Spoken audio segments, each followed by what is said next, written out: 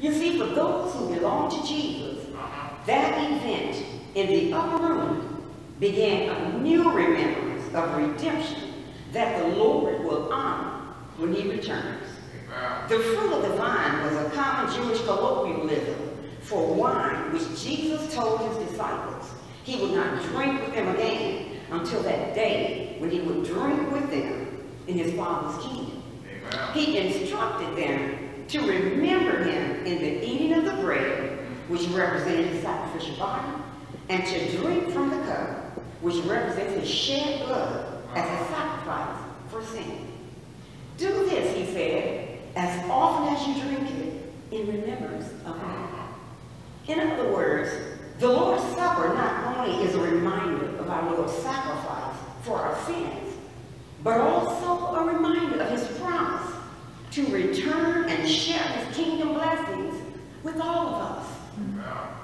The book of Hebrews explains that there is no point in returning to the sacrificial system of the old covenant because Christ is the mediator of a new covenant. It was put into action upon Jesus' death. So, how do we show God that we accept his covenant? You see, back in the Old Testament Bible days, after two people sealed an agreement or a contract, they would sit down and share a meal. There was just something about eating together. It binds people. So when we take the bread and the cup at the Lord's table, we are showing that we accept the terms of the new covenant.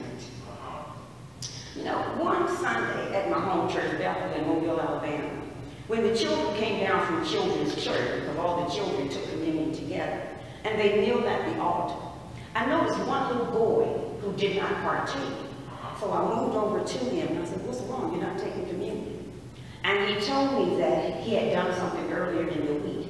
And his grandmother said, "You can participate and walk in the line with the children. You can kneel at the altar, but you better not take communion." And he told me, she said that I was not worthy. And I was flabbergasted. And I just said, "Jesus, if that is the case, we can close the top down on the baby grand piano. We can put the sacraments in the cabinet. We can turn off the lights, close the church doors, and throw away the key." Because truly, none of us are worthy. That's true. Amen. But we become worthy when we kneel at the altar, we say our prayers, we ask God for forgiveness of our sins, and that makes us all worthy. The Bible tells us to. When we kneel, we ask for forgiveness. We're able to do that because of what Jesus did at the cross. So if there is something we need to confess to God to clean up our lives, thanks be to God. When we go to Jesus with remorse and repentance, we find forgiveness, restoration, and an invitation to come to the table. That's exactly why, as AMEs, African Methodist Episcopalians, we recite the General Confession. Some of us have become so accustomed to do it, we do it just because we are accustomed to do it. We're not even thinking about what we're saying. Listen to the words. Almighty God, Father of our Lord Jesus Christ, maker of all things, judge of all people, we acknowledge and bewail our manifold sins and wickedness by thought, word, and deed against your divine majesty, provoking most justly your wrath and indignation against us.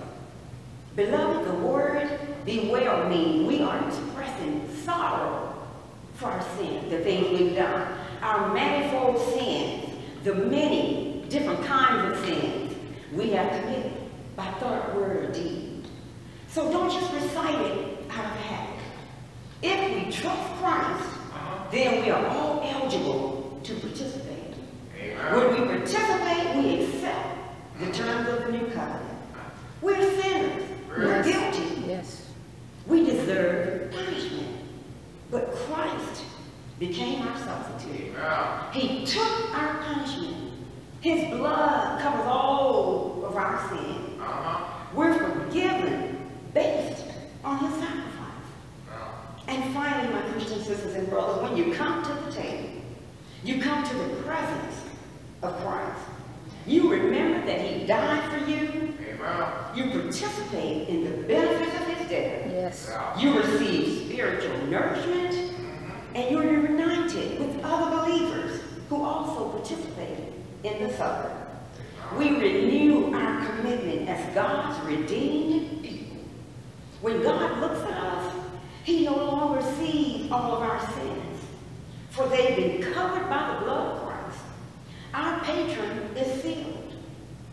We arise and we go in peace with a renewed spirit to love and live in charity with our neighbors. You see, we're guaranteed eternal life. We are now children of a new and everlasting covenant. Amen. Go, rise, and go in peace. And let the God of peace go with you. Amen. We never like to close our service without extending an invitation to those who may be out of the ark of safety. You can become part of God's family and participate in the Lord's Supper, renewing your covenant with God. You can visit our webpage, call our helpline. Our senior pastor, Reverend James Speed, will be glad to meet and talk with you. We'd love to have you. Listen to our radio station, WQAT 99.5 FM. We have gospel music being played there and interviews from community persons. We thank you for joining us today. Continue to be safe and take care of one another. Join us again next week. Until then, may the Lord bless you real good. Amen.